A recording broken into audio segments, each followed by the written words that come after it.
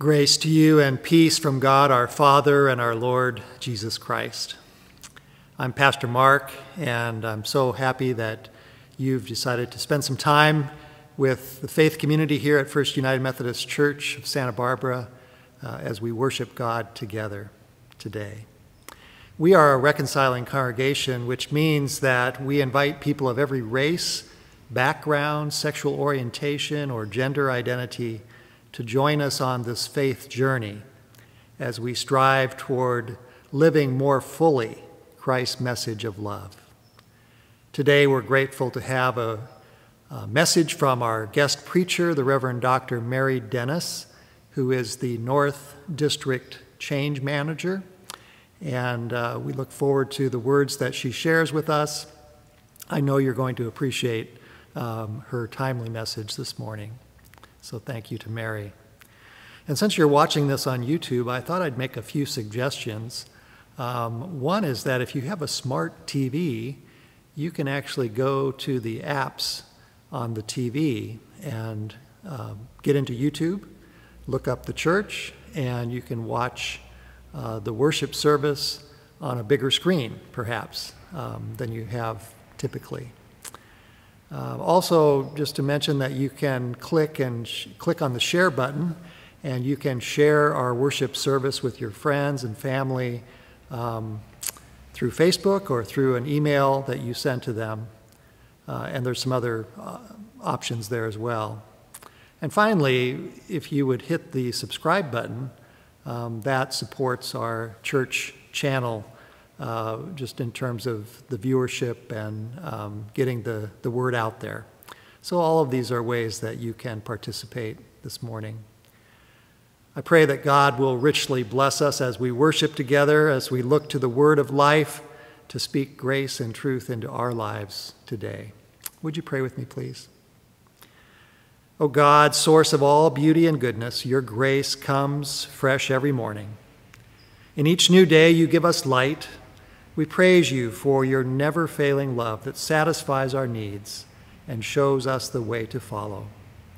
We rejoice in your constant care, for you are faithful in love for all people, offering your salvation through Jesus Christ our Lord. Amen.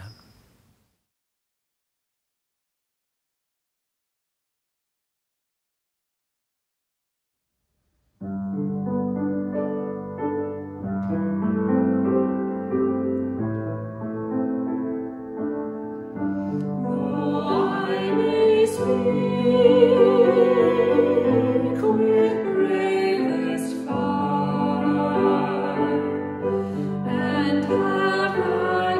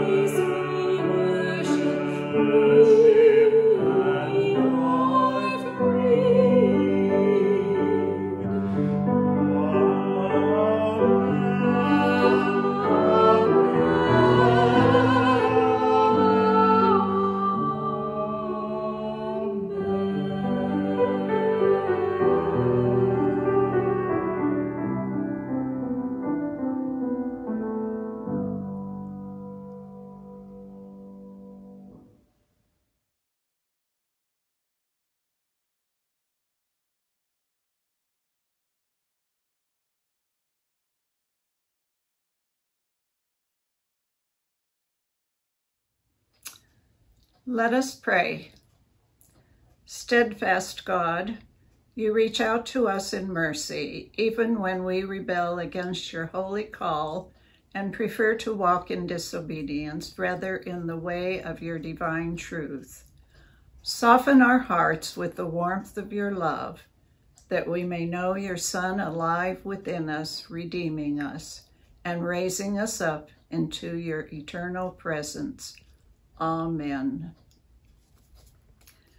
The reading of the scripture for today comes from the letter to the Ephesians, chapter 2, verses 1 through 7. Let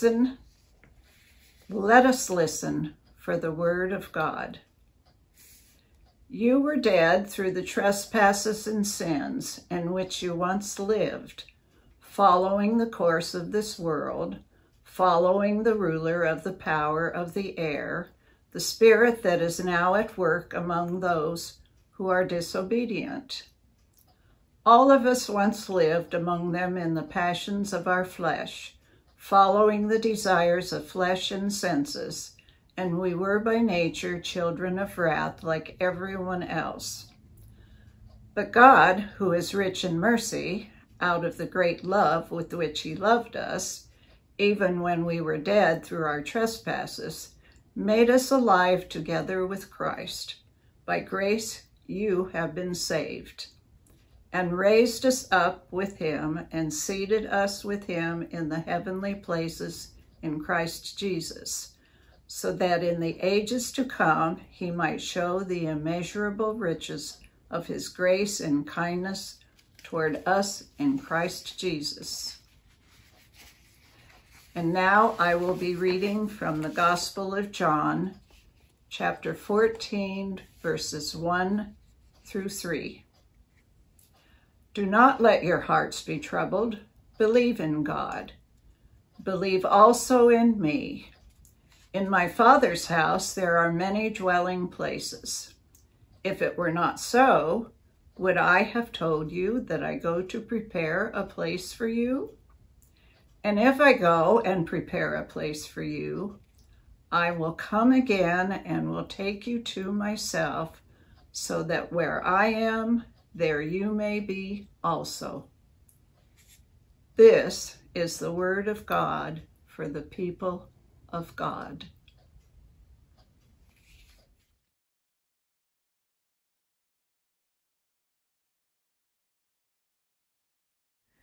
Good morning. I'm Reverend Mary Dennis, and I'm so pleased to be with you this morning to bring the message. So let us begin. Early on in my years of parish ministry, a dear saint of the church and fellow deacon, Reverend Dr. Ruth Bell, trained and mentored me to facilitate cancer support groups. Ruth had a PhD in psychiatric nursing, and she led a cancer support group at my home church. At that time, my clergy appointment was 10 miles down the road in an area that was considered to be a cancer hotspot.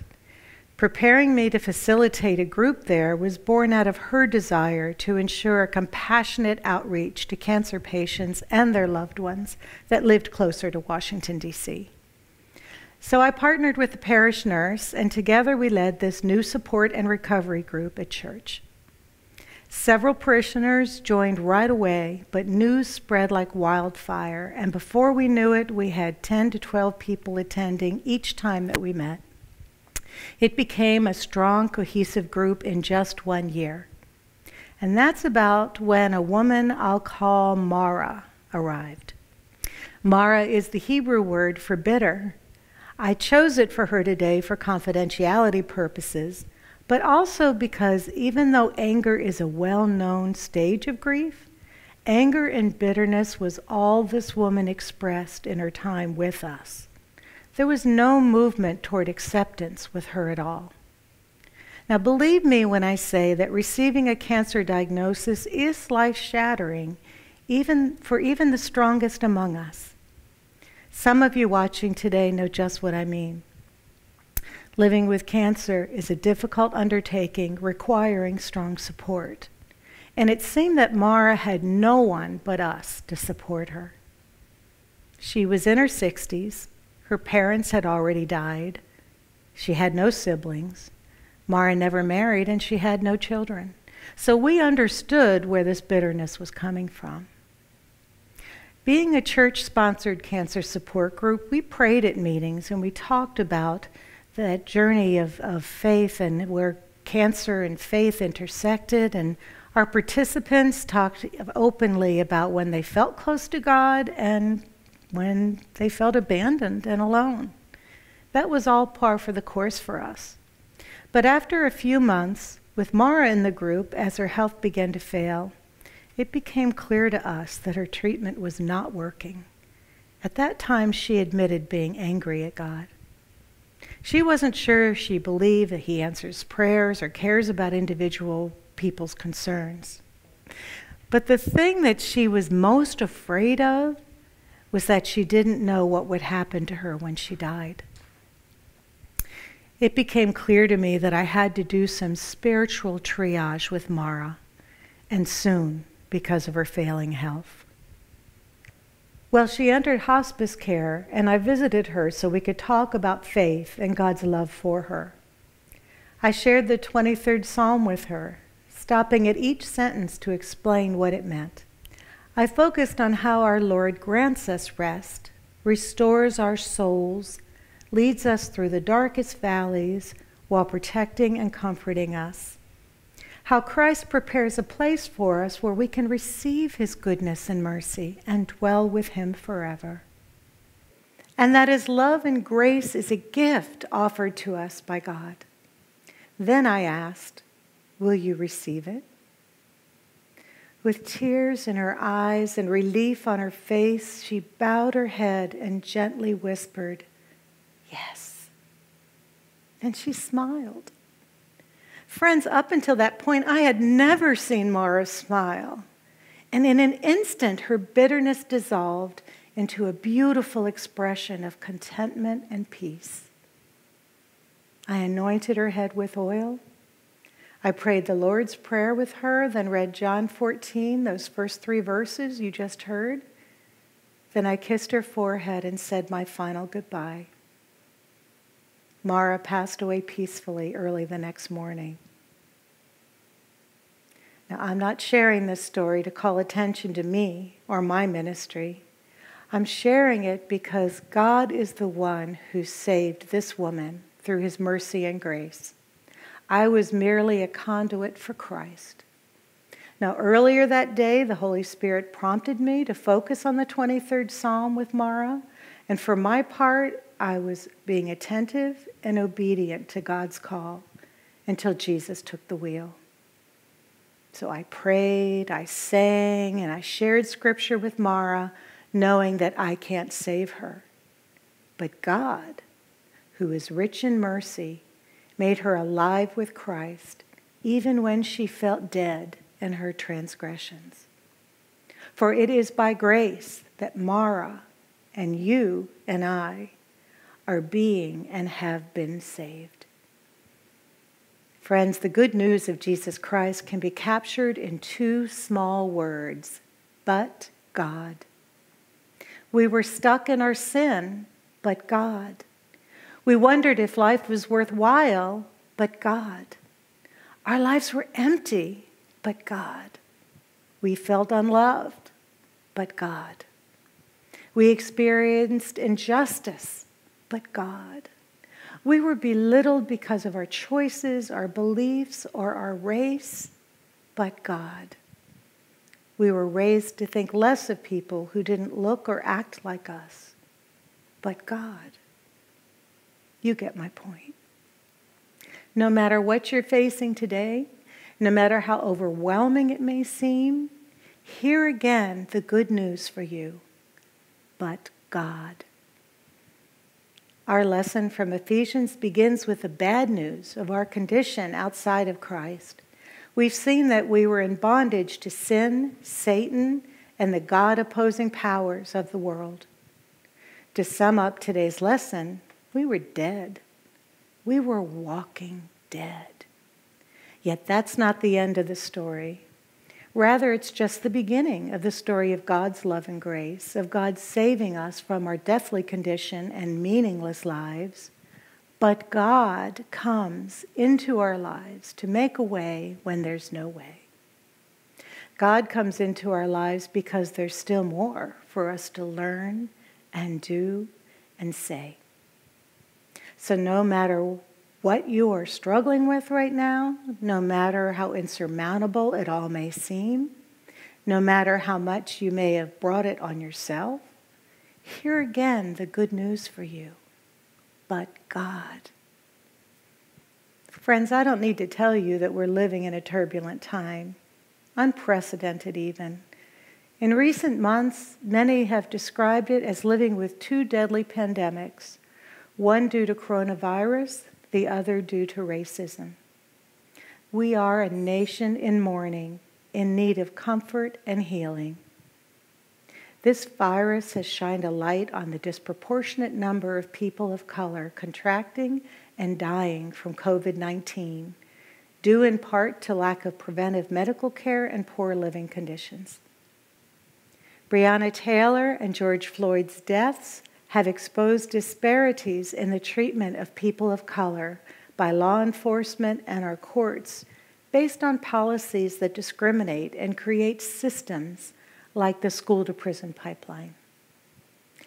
Recently, we've witnessed increasing support for the Black Lives Matter movement, leading hundreds of thousands of people of all races and ethnicities to gather together throughout this country and the world to stand up for racial equality and justice for all. We've been asked to listen and learn, to evaluate our beliefs regarding race, and to try to do better in our interactions with others, particularly people of color. We've also been asked to become allies and advocates for justice. Now, I don't know about you, but I've received so many mixed messages from my parents, friends, bosses, teachers, coworkers, that I've spent much of my adult life sorting out the lies and falsehoods so that I can hold on to the truth.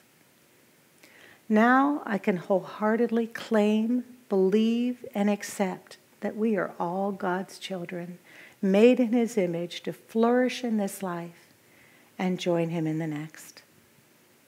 And even though I consider myself to have arrived at a place where I can confidently say that I am not a racist, I still acknowledge that deep down some racist thoughts rear their ugly heads from time to time, quite unexpectedly. So in my effort to do better, I decided to purchase and read How to Be an Anti-Racist by Ibram X. Kendi. Incidentally, my local church selected the book for the book study, and I joined the group. When we started, I didn't know the difference between being not a racist and being anti-racist, but now I do. Now, I'm not going to summarize its contents here, but I will reflect on a few things the author shares. Still, I do recommend that you read it for yourself. Kendi is an academic, and for this book he digs deeply into his subject and offers concrete suggestions on how to break racial barriers once and for all. However, the thing that fascinated me most was the author's willingness to be completely vulnerable and transparent about his personal transformation from having racist thoughts to becoming an anti-racist. By the way, Kendi is Black. He grew up hearing so many racist statements that he internalized some of them and came to believe and espouse them for a time. Now, Kendi's personal transformation in thinking is not unlike my own and possibly yours. Important influences were his family, his church, experiences with friends, and getting to know people who are racially and ethnically diverse. Then while in college and later while doing postgraduate studies, he became familiar with research about race and poverty and policies affecting incarceration, housing, and public health. All of these experiences and studies informed his thoughts on race. And writing the book wasn't just an intellectual exercise for Kendi. He experienced racism throughout his life. So he made it his life's work to call attention to racist thinking and policies that perpetuate injustice against people of color so that we, you and I, can join together to help dismantle it. So now this is your spoiler alert. In the last few pages, Kendi shares that he was diagnosed with and treated with stage 4 colon cancer, one with only a 12% survival rate. In his case, after 6 months of chemotherapy and surgery, the cancer is now in remission. Surviving this life-threatening experience led Kendi to think of racism as a cancer, one of the fastest spreading and most fatal cancers humanity has ever known. He asks, what if we treated racism the way that we treat cancer? He goes on to wonder what would happen if we saturated politics with the chemotherapy and immunotherapy of anti-racist policies that shrink the tumors of racial inequities and kill undetectable cancer cells. Then remove any remaining racist policies, the way that surgeons remove tumors. Could this be the key to dismantling racism once and for all? That is his hope and prayer. Then Kendi writes, before we can treat it, we must believe. Believe all is not lost for you and me and our society. Believe in the possibility that we can strive to be anti-racist from this day forward. Believe in the possibility that we can transform our societies to be anti-racist from this day forward. For racist power is not godly. Racist policies are not indestructible. Racial inequities are not inevitable. And racist ideas are not natural to the human mind. This is so true. Notice here and with Mara that beliefs always precede action. So if this is one of the things that you, like I, sometimes struggle with, then remember that God, who is rich in mercy, forgives our past and puts us in right relationship with Him and with others by His transforming grace. And just like anything we want to improve or change, we start by examining ourselves in order to identify old soul-destroying ways of thinking and self-destructive patterns of behavior so that we can be and do better. Friends, no matter what we do, we cannot exhaust God's grace for us in Christ. Christian humorist Anne Lamott calls grace our spiritual WD-40. It keeps us connected with Christ, moving forward, and going strong. So those times when we just can't get ourselves back on track, or out of the messes we've made, or move forward after a setback, hear again the good news for us. Maybe we can't, but God can.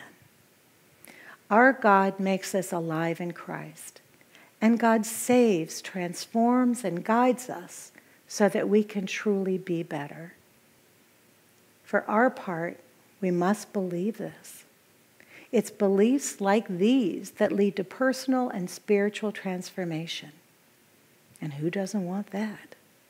Amen? So my challenge this week is for you to consider in what ways have you already experienced the but God nature of God's grace? And where do you need God's grace today? Once you know that, then pray for it, and it will be given unto you. How's that for good news? Will you pray with me now? Gracious God, indeed it is true.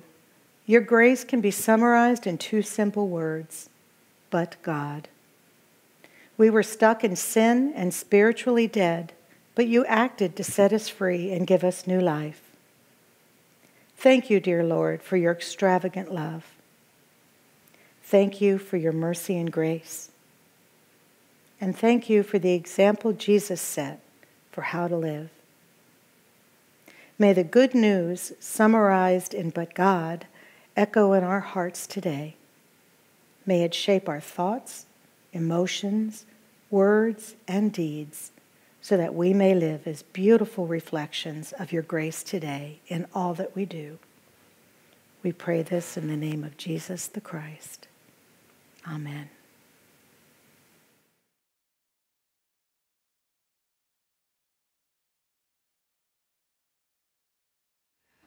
Join me in prayer on this Labor Day Sunday.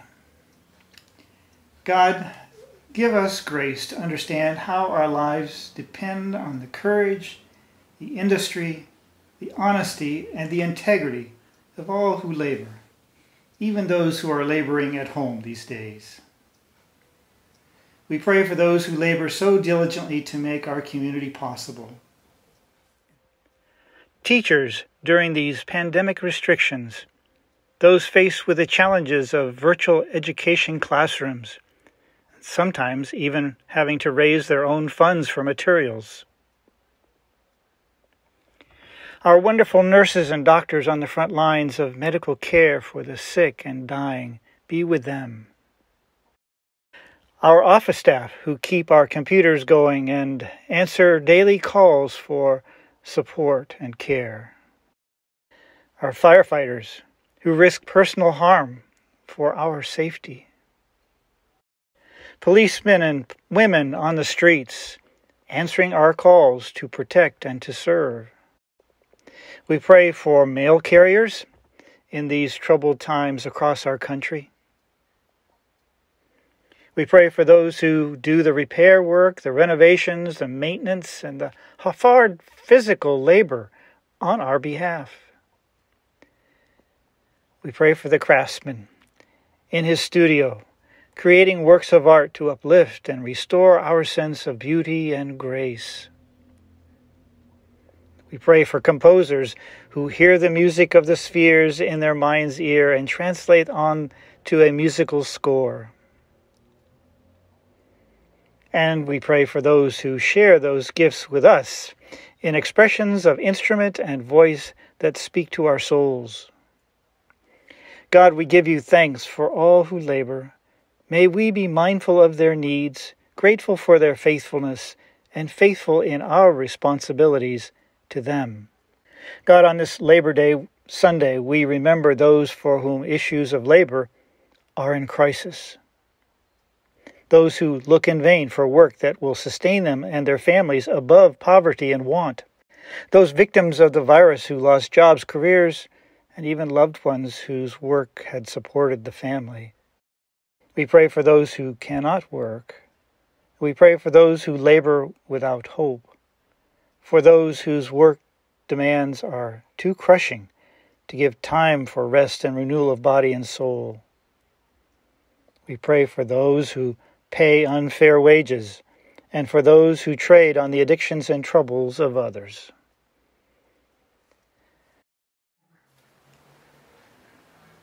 God, you call us all to productive labor, to employ our gifts and talents for you. Help us to join our resources and commitments to bring relief to the captive, recovery of sight to the blind, liberty to the oppressed, until we all share fully in our true vocation to proclaim the acceptable year of the Lord, praising God with heart, soul, mind, and strength. We pray these things in Jesus' name, whose prayer of discipleship we say, Our Father, who art in heaven, hallowed be thy name. Thy kingdom come, thy will be done, on earth as it is in heaven. Give us this day our daily bread. Forgive us our trespasses as we forgive those who trespass against us. And lead us not into temptation, but deliver us from evil. For thine is the kingdom, and the power, and the glory forever. Amen.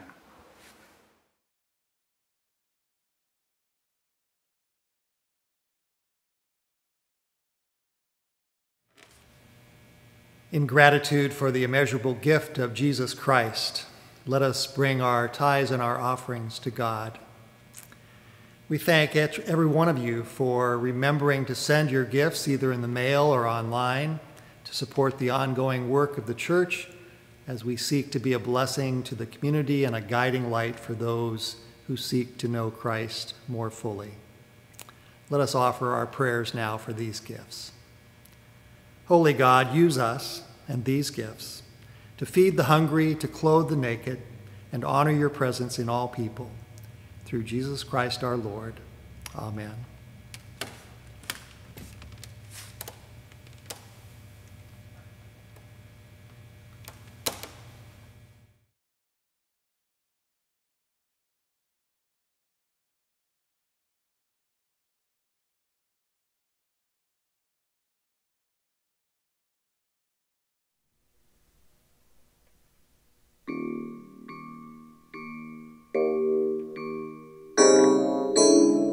In all that we do, doing what we can create the world again, making something to have, having something to make is a mighty good thing for everyone's sake. Makes you feel so good, whether painting the house, or doing the dishes, or sewing a blouse, to leave this place better than it was. That's what I hope that all our work does. And we see that it is good. And we see that it is good, making something to have, having something to make is a mighty good thing for everyone's sake.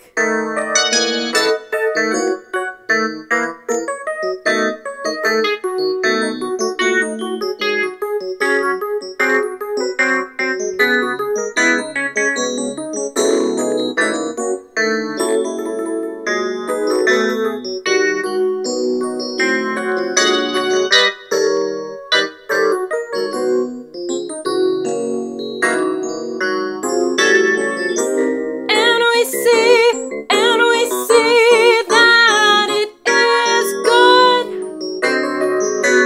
And we see that it is good, making something to have, having something to make is a mighty good thing. It's a mighty good thing.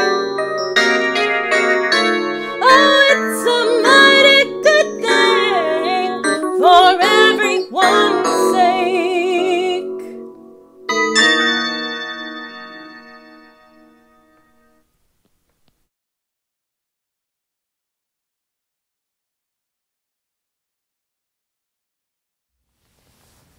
And now go in peace to love and serve our Lord. And may the grace of Christ surround you, the love of God astound you, and the Holy Spirit keep you, now and forevermore. Amen.